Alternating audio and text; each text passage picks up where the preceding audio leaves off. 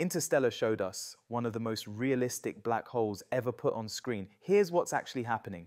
A black hole isn't a hole, it's a collapsed star with gravity so intense that space itself curves around it.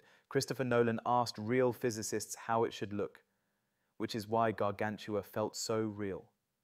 That glowing ring around Gargantua, that's the accretion disk.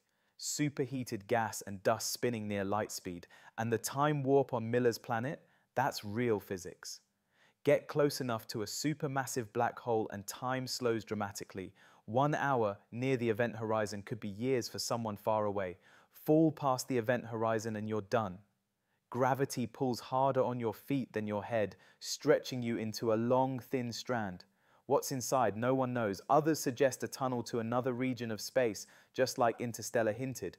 Interstellar didn't exaggerate black holes. It showed how terrifyingly real they truly are.